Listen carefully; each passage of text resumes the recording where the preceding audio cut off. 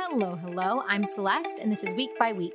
On today's episode, I start out with a conversation with my husband. Surprise, surprise. For new listeners, I start out almost every episode with a conversation with my husband, so there you have it. And later on, we have the wonderful Laura Holway. Let's do this.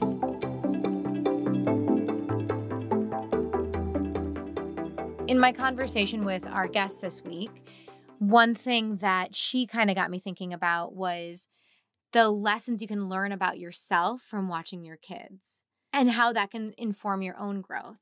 So I wanted to open that up to you and see if that hit you in any way or if you had any thoughts on that. Yeah.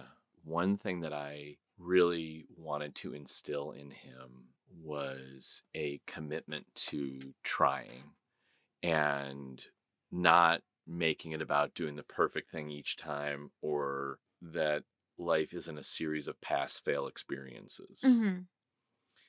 You know, from something as simple as trying to open a drawer or learn a new skill Mm-hmm.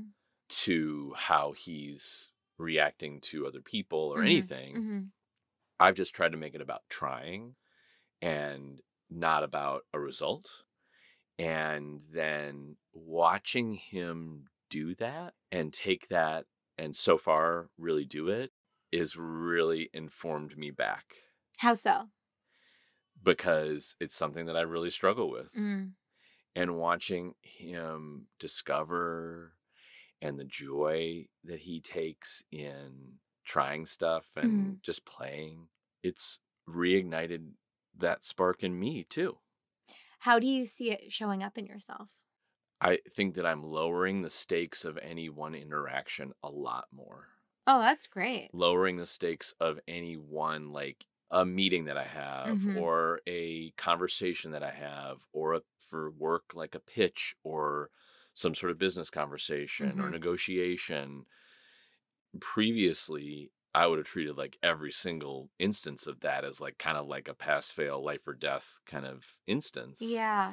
And I really feel myself lowering those stakes. I really feel myself understanding that life and work and, all the different parts of being a person really are a process. Yeah. And it's very rare that any points of that process are truly pass fail. They happen, but they're certainly not every day. Yeah.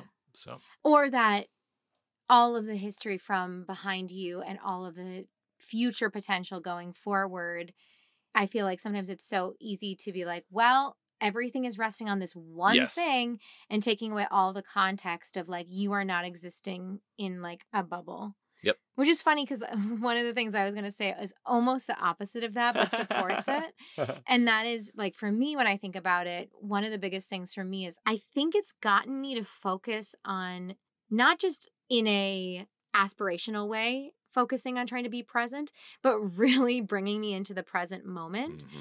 And I think up until this point, the only place that I felt like full presence in a way that I could deliberately return to was when I was performing. Mm-hmm.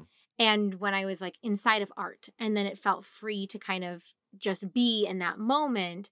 And I think that's one of the things I love so much about performing. Mm-hmm. But I think that in parenthood, what I've learned is there are all these little tiny moments that are so delightful to be a part of. Yeah. Or if you are resisting those moments, in the moments when you are frustrated or whatever, it doesn't work. You have to be present. Yep. It pulls you back in. It's like, so I think that it's become more of a deliberate practice on my day to day. And it's felt really exciting. And I think that like watching him too and seeing how in the moment and present he is, I've learned so much about slowing down. I think that's the other thing. It's really taught me about slowing down. And I am somebody who tends to think fast and talk fast and feel fast. And I just tend to operate out of that kind of speed. And a lot of times, if I'm being honest, that doesn't necessarily serve me. I get ahead of myself, or I miss something, or I'm clumsy. And so, I'm trying to do 5 things at once and I end up banging into something or letting, either the metaphoric or the actual ball drop, you know? And so I think that, You really need to stop juggling around the oh house. my gosh. But I think having the opportunity to really practice day in and day Yeah. out, slowing down has really been fulfilling for me Yeah. and informative for me. Another like sliver or maybe wrinkle of Mhm. that is, and you were kind of saying it, but just to maybe say it a slightly different language or a different aspect of it, Mhm. you don't have time, nor should you take the time to get stuck on one emotional place, Yeah. because you want to be there for him. Mhm. And in addition, you realize that because he's so moment to moment, and when you're with him, you can be so moment to Mhm. moment. Why get hung up on it? You're just taking away from, I'd phrase that slightly differently, but I think I align with what you're saying. yeah, And what I would say is it's not that you can't get stuck on an emotional moment, it's that you're watching your child model in a healthy way, moving through, I'm having a tantrum, now I'm having the time of my life, now I'm laughing, and so because of that, you look at yourself and I think you go, oh, I can cycle through my emotions. Because I think as you get older, you get resistant of like, better not feel frustrated, better not feel angry, better not feel sad. Like we kind of rope off certain emotions as bad or off limits or inconvenient. And I think that there is such a power in being able to acknowledge and let yourself just move through it. Because I think the stuckness comes in the resistance of the emotion. And this is not saying that you can necessarily always have the emotional experience the second you want to have it. But I think there's less resistance to going to the places that can feel like frustration and you go, well, I shouldn't feel frustrated about this, or I yeah, shouldn't be mad about this or whatever. And you go like, oh, okay, I watched him move through it and wow, we're on to the next thing because of it. So like, can I take that skill and interpret it into my own adult life? yeah. Yes to all that. Absolutely, 100% yes. I realized what I was really trying to say is that what I meant by stuck is stuck on an emotion that I had that I brought into a moment with him. Mm, Something from before mm-hmm. that was just like, I see what you're saying. sticking with me, or, kind of like clinging to me. Mm-hmm. If Or, you hadn't moved through it and you had a residual emotion and then you have to move and you're interacting with your son, right, you go like, well, I can't sit in this thinking about the past right, now. I have to bring myself back to the right. present. And then no, I guess if you have this residual thing, like I am going to have to deal with it at some point I may have to, or may not, or it or I'll may, let it or it go. may, or it may just on its own Right. organically dissipate Right. because you're onto something else. Right. I mean, I think that I don't want to put this on him, nor do I expect this of him as he gets older, but there is not a lot of better medicine for being cranky or feeling bad than walking in a room and have that little guy look up at you Yeah. and smile. I mean, Yeah.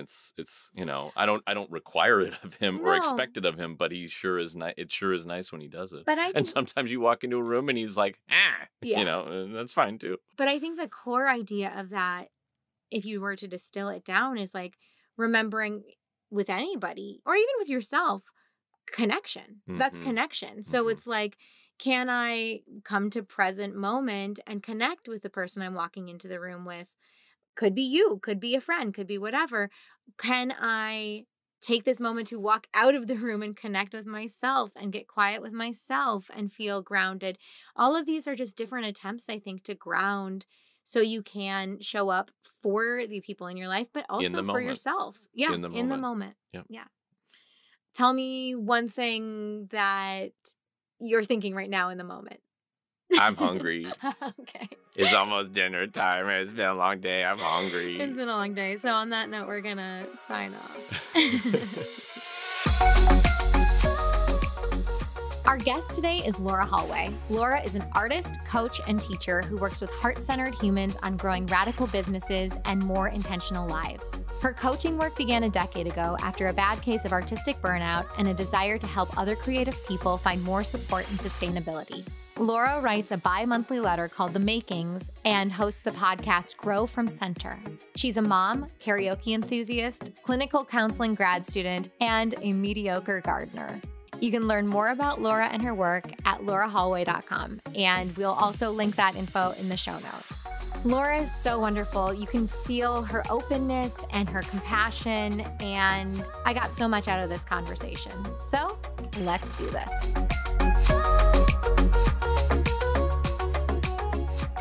I wanted to start off with just hearing a little bit about the work that you do.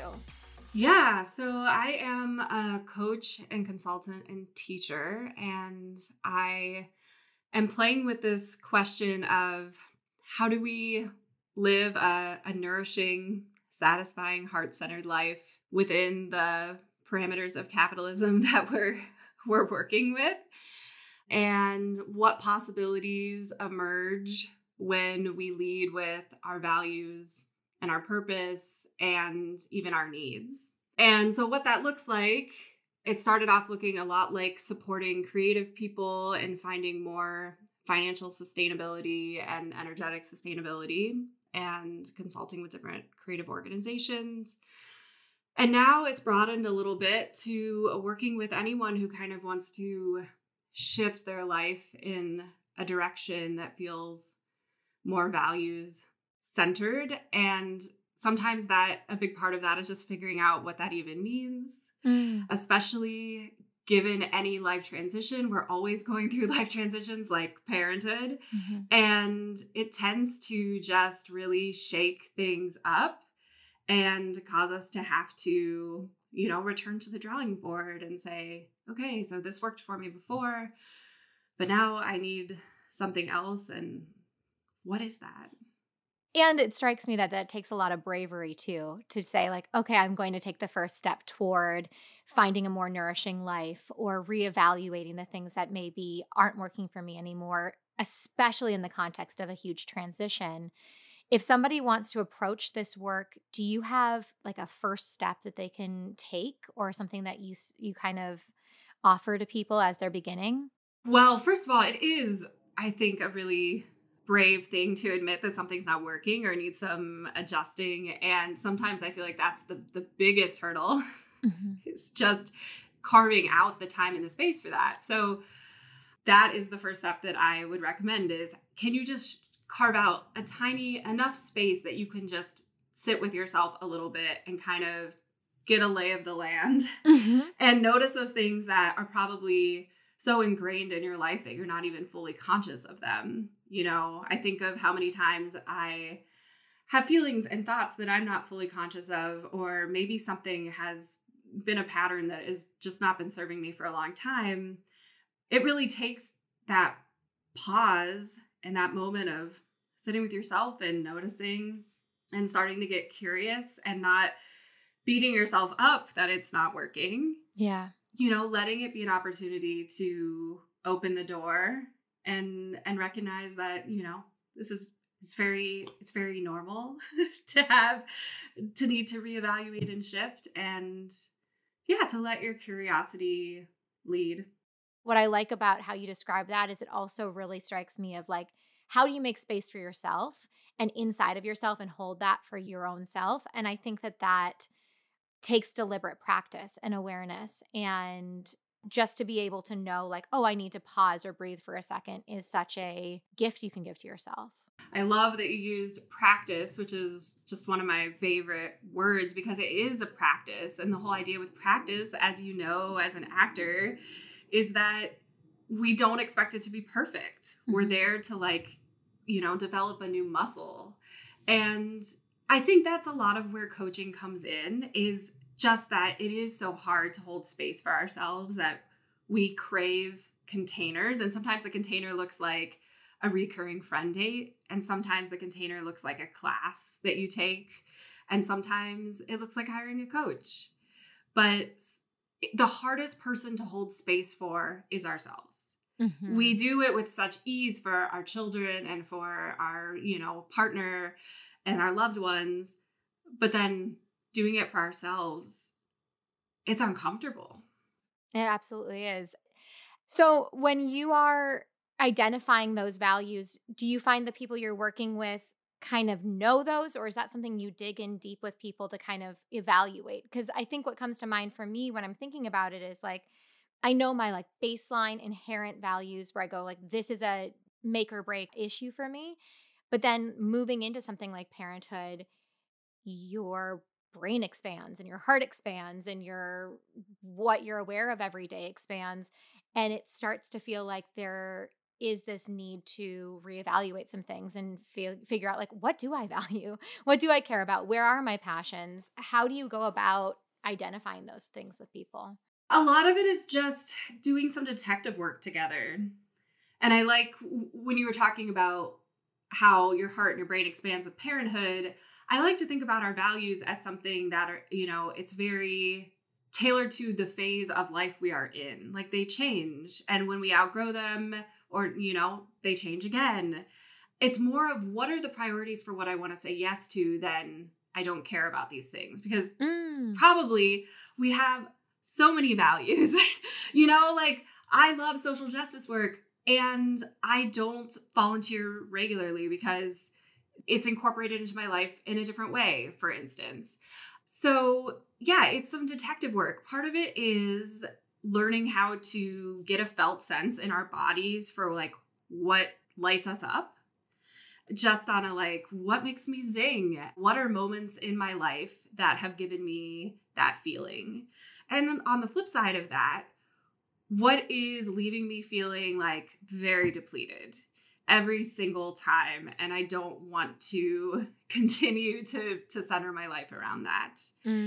So noticing those things, kind of looking back, doing some dreaming is sometimes a really lovely exercise that, again, is a practice, especially given that we've just come out of a pandemic where maybe a lot of us experienced a lot of dreams getting dashed. And it doesn't necessarily feel like the safest activity, but what do I envision my days looking like? Like, we're so quick to notice what we don't like, but what works really well? Like, what would life incorporating parenthood in the way that I know is important to me look like? Because there are more possibilities than I think we realize. We've often seen like very traditional models of business and parenthood and life, but there's also an array of other ways of doing things, like thinking of your parents, Celeste. It's like not the most traditional upbringing. Yeah. And the same goes for the upbringing that I had. And so it's nice to remember there are so many ways of doing things, and we have to find the rules that work best for us. And then we have to reinvent when our circumstances change. When your circumstances do change from the pandemic, from life happening, what are ways that you've found to help guide people through the things that come up that you wouldn't have said yes to or were not in your plan or your dreams? That's so hard. I mean, it's really hard. I mean, there is a certain amount of grief work to be done, I guess I would say, for lack of a better way. I mean, I think part of what has set me up well to do this work is that I have experienced so much change in my life. I went through a really unforeseen divorce. I now have a very positive co-parenting relationship with my former spouse. But this, in many ways, also was not the life that I envisioned for myself. It wasn't how I foresaw raising my son. And there is grief in that. Like, acceptance is, as I often think, like, it's a very long word. I'm like, it is a lot to swallow. And there's great freedom when you move towards it. But part of it is like giving yourself the permission to stomp your feet. Yes. Have a tantrum. Yes. Yeah. And that's what is so beautiful about how children process things. And my son has actually been like such a gift to me during this time because he hates change. And he has reminded me that we are conditioned as adults to accept change because we have no other option and it's the right thing to do.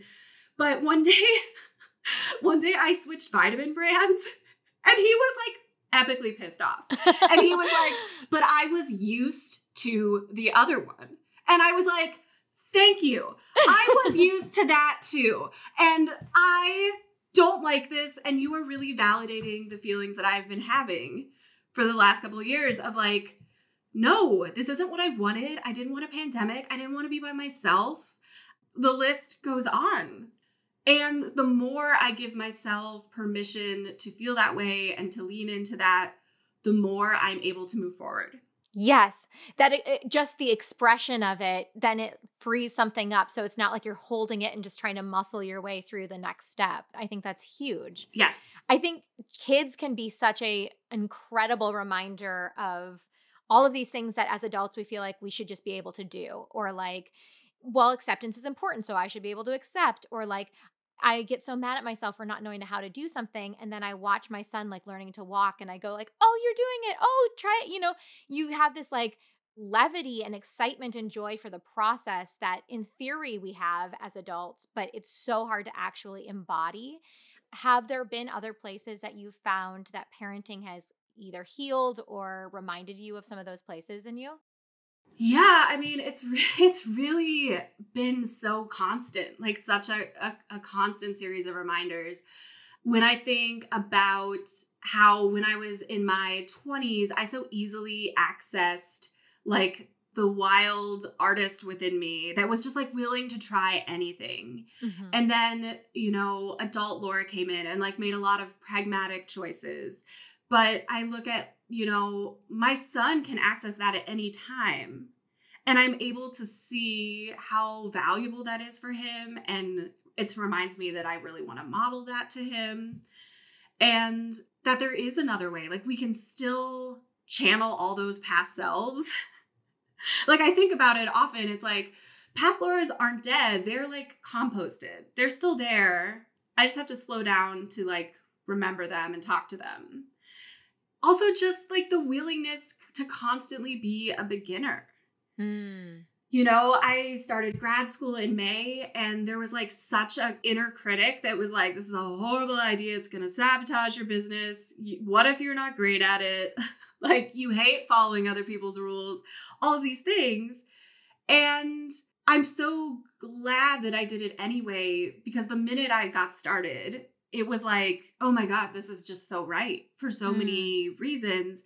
And it's also been like a way to share that with my son. Like I do things sometimes for school that I don't actually really like. And he does things for school that he doesn't really like. When he goes to school and he's dragging his feet and he doesn't want to go, I'm like, I know I have that terrible professor today. And like, I really don't want to see her, but I really want that degree. And so sometimes that's how it works. And it gets to remind us, we remind one another that we can do hard things. And that is, for me, like just the greatest lesson of life, that we can keep like increasing our discomfort threshold. And I want it for him and I want it for myself. That's so powerful. In navigating a divorce and co-parenting, are there tools you found to create a situation that work for you guys? I think that that is such a challenging topic for so many people. And I think that finding something that works for your family can be such an empowering thing to be able to speak to. I really appreciate you asking about that, because I don't feel like, at least for me, that I was given a lot of examples of what that can look like. And I don't feel like it's talked about enough. I mean, I think what has been really helpful for me is to get quiet in myself and take my time making decisions. And to be able to separate the Laura who is really sad that she lost her partner from the Laura who like wants a really abundant future for her kid.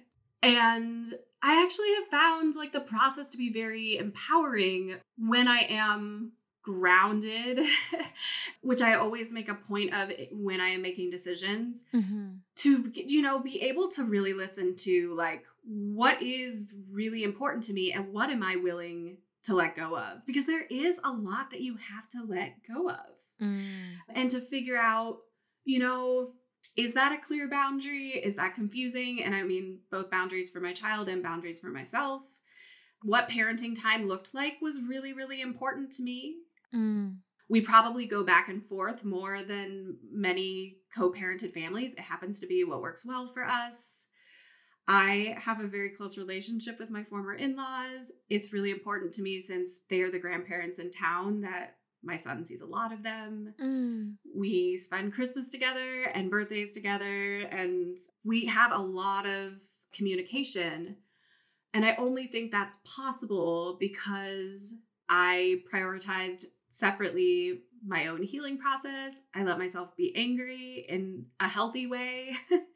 I let myself say, no, that is not what I want.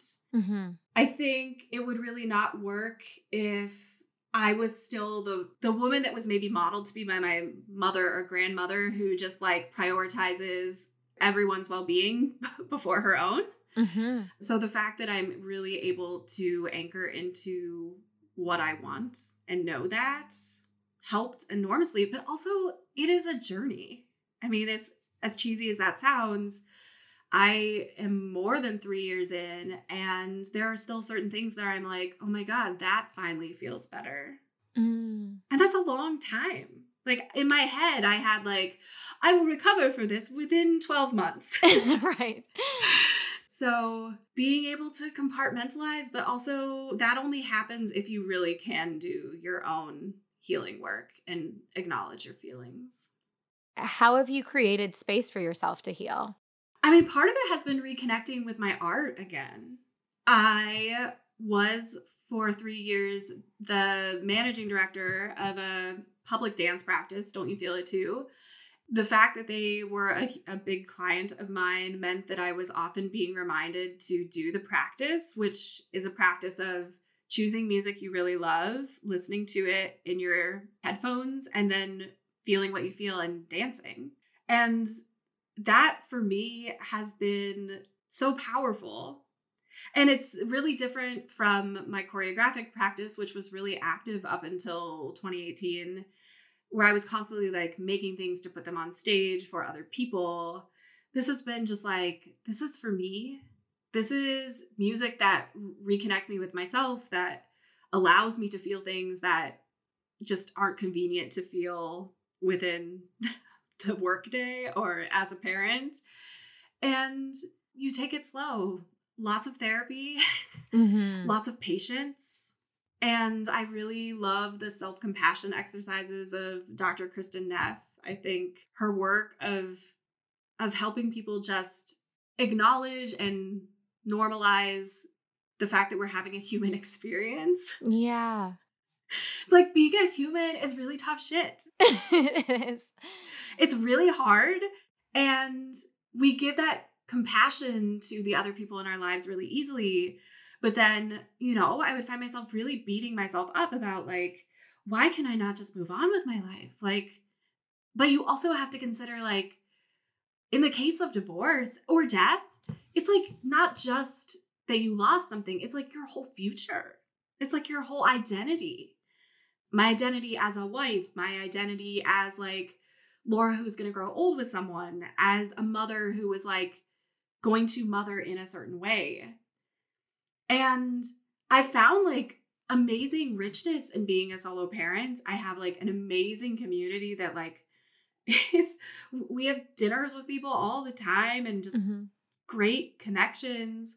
But I was only able to get there by being like, oh my gosh, this is painful.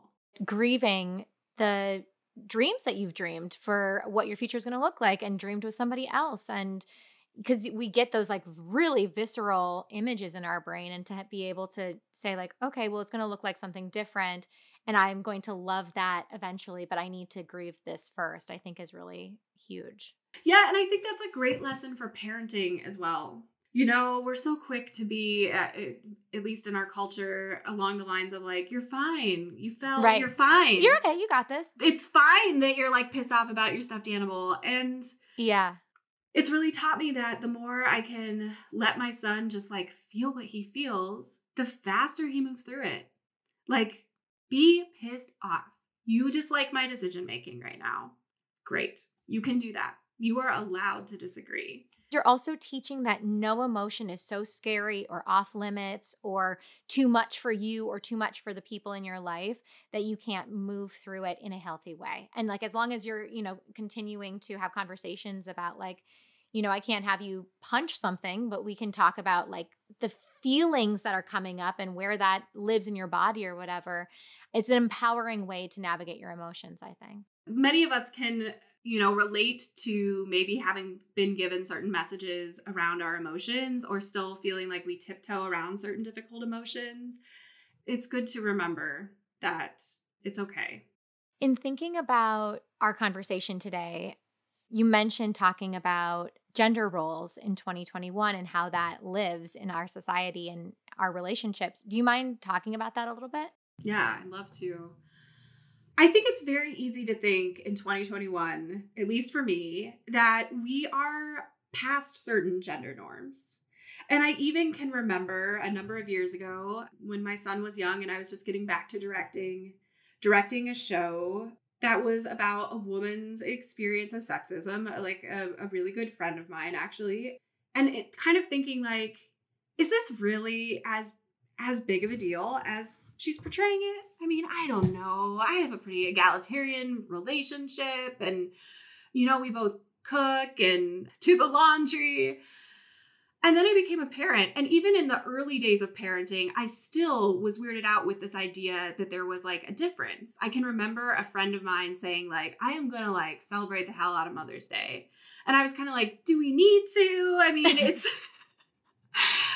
But I was really in denial. I was in denial about certain things or maybe it wasn't even denial as much as not being fully conscious of how deeply ingrained certain beliefs around caregiving are in my body, about how quick I am to prioritize, for instance, like the well-being of my partner before the well-being of myself.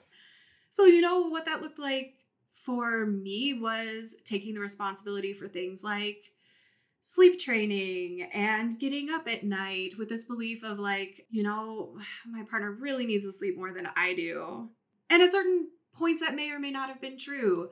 It looked like fitting my work into like the tiniest little holes possible. Like I'll take Saturdays.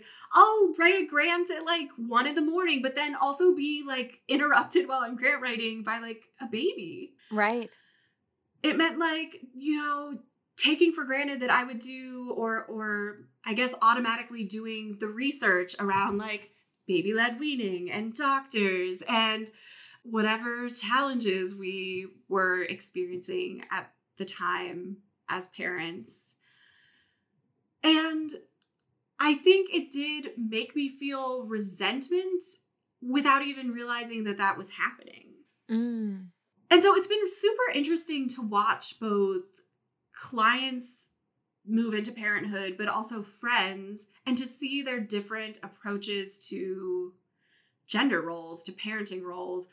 And then, of course, the differences and what the architecture of your work might look like as parents and wanting to have meaningful time with your kid and pick the right moment to move towards daycare or preschool. Mm-hmm.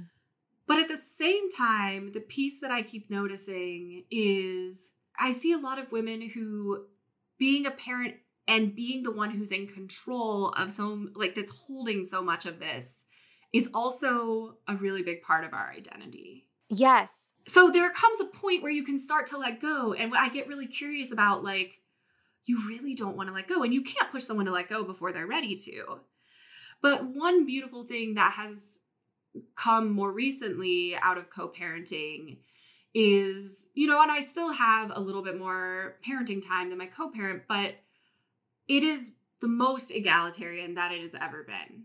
Like, it is the most egalitarian in that there's more of like, have I checked in on like, if we have this dental appointment, like we're both going to go to this other appointment. And part of it might be that, my co-parents girlfriend reminds him of these things. Like, she's a parent herself. Maybe he's able to be like, oh my gosh, it's really annoying when men aren't carrying their weight of things. Yeah. So that might be a piece of it. But it also has finally given me some space. Instead of just feeling grief in the moments where I don't have my kid, it's also this like, oh, I get to take up space with these other parts of my life. When we do that, we also are giving the women around us permission to do the same thing and to remember, like, you could have a really amazing relationship with your kid and not be with them constantly. Yes. It surprised me how challenging that place was for me, where it was like, even when you, like, I went into it thinking like, self-care is care for the baby and all of that kind of like mantras you can give to yourself. And then the actuality, it's like, he's downstairs right now, I'm upstairs recording. And I feel that still that pull of like, should I be with him? I know he's sleeping right now. Is that, it's like, it's hard to turn it off because you're always on some level connected. And so to figure out like, but how do I can still live a full life as an individual while still embodying this full, very full title of mother? That balance is something that I've yet to strike, but is something I'm very curious about. And I loved what you said about by finding what works for you, how it ultimately gives permission to others. Just like the values, it's really important to remember that there is no one right way to do it. It's going to change a lot. What my life looked like when my son was 1 or 1.5 is obviously dramatically different than it looks like now at 6.5. But it also has required me like continuing to check in with it. And, during the pandemic, I remember my son said, I was like, do you know what my favorite thing is? And he was like, work. And and it was, that moment where it's like, of course you feel that way because I have to work. My co-parent was dealing with his own challenges of like not having work for the pandemic time. So then you have this kid who thinks like, well, my mom is always juggling work. But I've also learned that he loves that. And he also knows that when I'm with him, especially now that he has school again, like, I'm with him. Sometimes we'll sit down and we'll like do homework together. He's doing his, I'm doing mine. But the evolution has worked for both of us. And you just kind of keep honoring all those parts of yourself. Like honoring the part of yourself that is like a new mom who's figuring it out, who does feel that connection, who, I'm still trying to be compassionate with the parts of myself that wanted to just like be home with him for that time. Yeah. Like that, I don't regret any of that. Yeah. So both and. Both and. Oh, both and. Always both and. If you are finding that you need something different, what are ways that have worked for you to ask for what you need? Or what has your journey been like for asking for what you need? I get asked this a lot, and I wish I had an easy answer. But if I'm going to be completely honest, a lot of it has come from like getting sick of my own suffering. There are a lot of changes in my life that have not been able to happen until I've just gotten so sick of myself and remembered that there's a different way. So that's a piece. Another piece is just like finding role models. I have a friend who's also a small business owner. We text each other every day to remind one another to not overwork. And her kiddo just turned 5.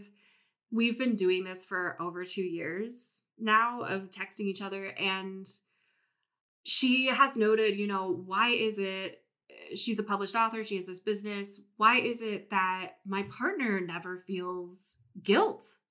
Like I go on book tour, I feel guilt. He does not, even though he's like a busy doctor. So it's just like, it starts with naming it, I think, and just being like, okay, I notice that I feel guilty and I don't really need to. It's not really serving me. It's not really serving our kid. That's something I want to begin to shift. So I think having some sort of accountability partner or outside support, I think having role models and being reminded that there are lots of ways to be a mother. Mm-hmm. I think just really staying compassionate with yourself, and Mm-hmm. you notice, you adjust, you try again. And there's plenty of things I'm still adjusting, but I also look back and I'm like, oh, a lot has shifted and it's working so much better for me. When you're thinking about creating boundaries and making space for what you need, how? How do you go about it? What is your journey like for saying like, okay, I asked for what I wanted. Now I'm going to stand inside of my boundary. I really love this idea of embracing the middle space. Like, it is the both and. It's not either or. It's like, can I carve out a half an hour for myself? And so the same thing works with boundaries. Maybe we have to take baby steps towards our boundaries. Like, maybe we are not ready to leap into these rigid boundaries, and maybe we don't ever want rigid boundaries. In the case of some of the boundaries that I've set with even my clients or my work, it's thinking like, okay, it's really important. I thrive when I have my Sundays off. Like, I can do my housework, I can see a friend. That's what's like giving me energy. Mm-hmm. And I would say that probably every 6 weeks, there's a Sunday that I know that if I don't spend that doing work, I'm actually going to be more stressed out than if I like really stuck to my boundary. Mm-hmm. And again, like, I really love this idea of neutral noticing. Like, can you take a step back from yourself and just look at yourself with curiosity and be like, I notice I keep relinquishing that boundary, but I know it's really important to myself. Can I try again? Could I tweak it a little bit to make it not feel so severe or so daunting? And then the other part of getting curious is like, can I get curious about what is the discomfort that I'm encountering around this? Like, I think often about how I would go into the studio, and I remember I had received all this funding to do this project, but it also meant like I had to do the project. Mm-hmm. And Fox was 2, and it felt like just a lot of time away from him when we could have been spending our Saturdays together. It felt like that. It wasn't really a lot of time away from him in retrospect. But to get curious about the fact, it's like, who am I like outside of this? Like, that feels really uncomfortable. I'm so used to being the one who's like making all of the decisions and, you know, being in charge of all of these things. Maybe there's a part of me that really likes feeling needed in this way. Mm-hmm. A part of me. It's not all of me, but to just have compassion about that discomfort. I wanted to touch back to one other thing you said earlier in this conversation about guilt and how that arises and what you can do when that comes up. Thinking about you and some of the work that you do, what I'm really curious about is how guilt like really physically lives in the body and ways that you can kind of work to release that or engage with it in another way. Because I think sometimes we get very cerebral about it, but there are other ways to kind of loosen that up. I don't know if that resonates with you, but I wanted to offer that up. Yeah, I love thinking about that. I'm super curious about guilt, like in general, like what it is, why it exists. You know, is it really guilt? Is it shame? Does it go deeper than that? Do we feel the guilt because we look around and we see it so amplified among the women in our circle? Mm-hmm. One thing I'm really glad that I didn't have too many other mothers around me. Like, I wasn't in like a lot of, say, like Facebook groups in early motherhood. And I have a lot of friends who are childless by choice. So I think getting clear about where it lives in your body, or like the sensations of it, because the sensation is like such a part of that, is to really start to notice what it ties to. Like, what's the fear behind the guilt? Yeah, getting curious about it again. Yeah, like, is the fear that, you know, your child is no longer going to feel connected to you? Is the fear having to do with some of your own baggage around your childhood? What is that about? And it's something that's really interesting to me. I see a lot of parents getting triggered when, for instance, their kids have special needs. Mm-hmm. You know, like my kiddo has very specific special needs, and it's easy to see like anytime like a teacher emails you as like, oh my gosh, this is a short, like my kid did that. Like he wet his pants. And to just, the more we can kind of depersonalize some of this. Yeah. Be the observer, the curious observer again. Yes. And also I think a lot about like this kid in my feeling about parenthood. It's like, he's not mine per se. He is like mine to guide. Like I'm here to like shepherd him and help him learn. Like that's the genesis of the word parents. It's like, we're here to teach.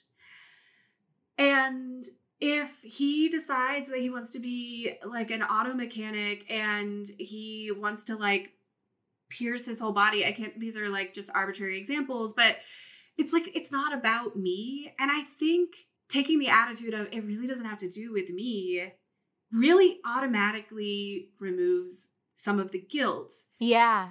Especially if we can also have the mindset of like, I truly am doing the best that I can. I'm living out the values I would want to in my parenting, when part of that is like imperfection and repair. It's like a lot of repair. Is there anything that we haven't touched on that you want to mention before we wrap up?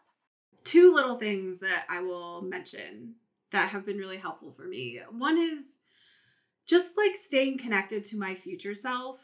Because when we're mothers, we're so in the survival, the here and now.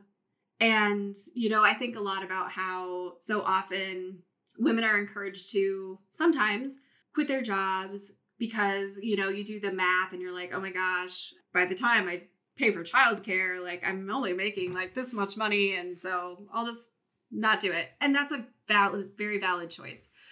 But sometimes when you think of that future you, it's like, what kind of seeds can you plant right now to care for her?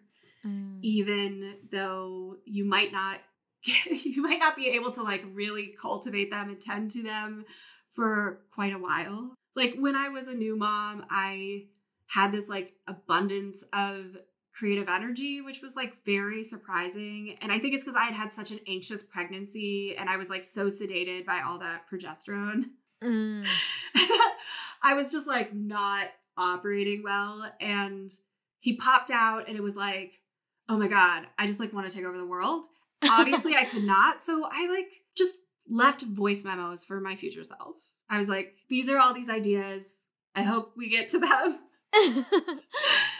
And the other thing is just remembering that we can seed support, just like we can like seed the future self. We can like very slowly cultivate it. And it doesn't have to be dramatic. It can be like, I am going to start this regular connection with these 2 friends who I feel like I can really share my mother self with. Or I'm going to start therapy. Or I am going to hire a babysitter who is just going to cover this one thing so that I can like go to yoga and then journal. Tiny little bits of support. Where can people find you? Yeah, I am at lauraholway.com, HOLWAY, and then on Instagram at laura.holway. Thank you. Wonderful. And I would definitely really guide people to your website, because in just doing a deep dive and reading about everything you're doing, your work sounds beautiful. And I was like, okay, I want to do this. So I just think you're doing really powerful, wonderful stuff. Thank you so much. Of course. Thank you so much for being here today. Yeah, it has really been a pleasure. Thank you.